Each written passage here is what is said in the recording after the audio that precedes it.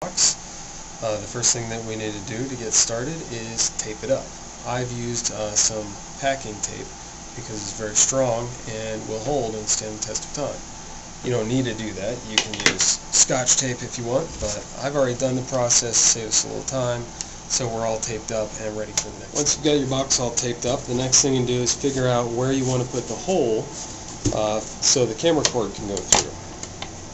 I'm going to put mine closer to the end that's going to be near the computer, so right down in this corner.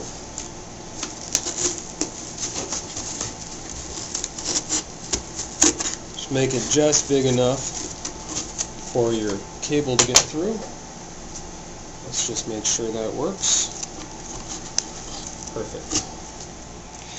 Next thing that we want to do here is we want to run our cable through that hole.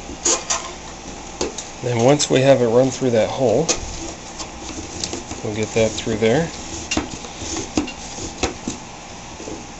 And we want to tape that camera down.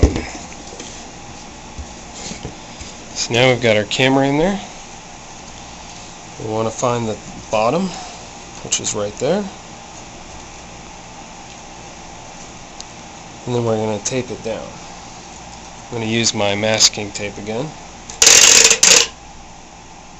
I know it's loud, I'm sorry.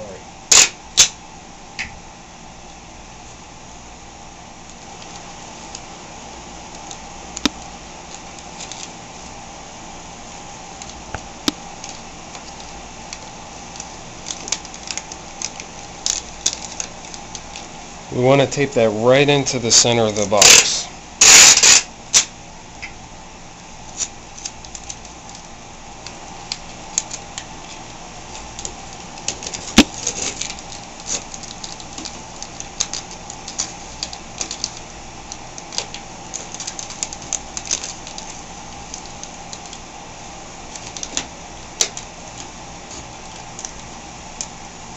Mine's a little crooked, but that should do. Okay, next we want to make sure the camera works.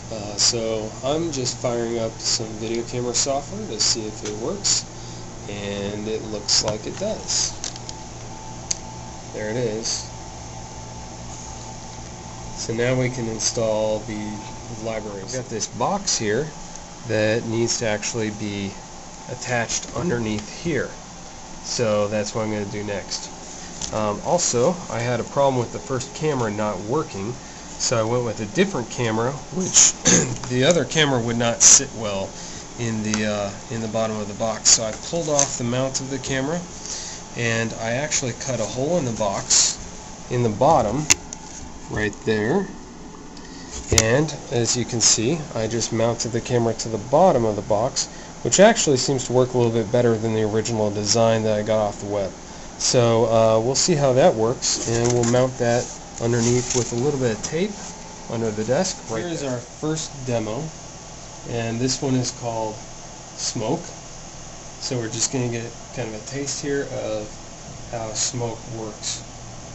My index finger, just move it around here.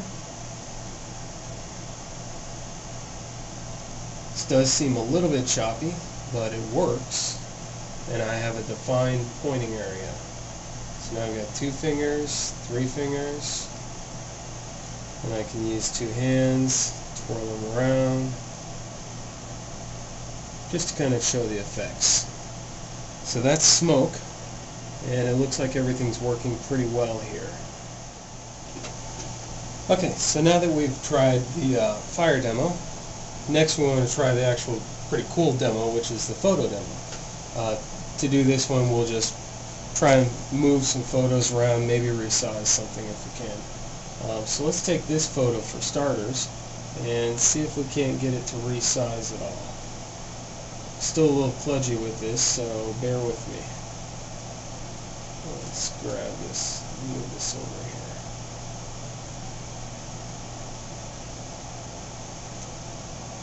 here. And we can grab one of these photos and just resize it, move it around a little.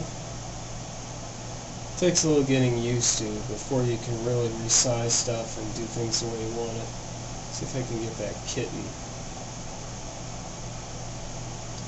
Let's move the kitten up here.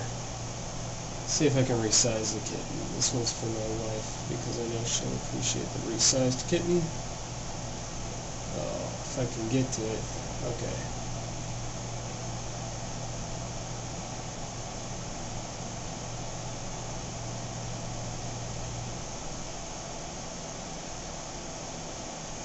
We'll resize that kitten to super size. And you can imagine if that kitten was a map of Arizona, for example, and I want to zoom in on a particular city, that is a great application for that. Of course, have to fine-tune this a little bit more, get it to where I have a little bit more control over it, and we'll be in business.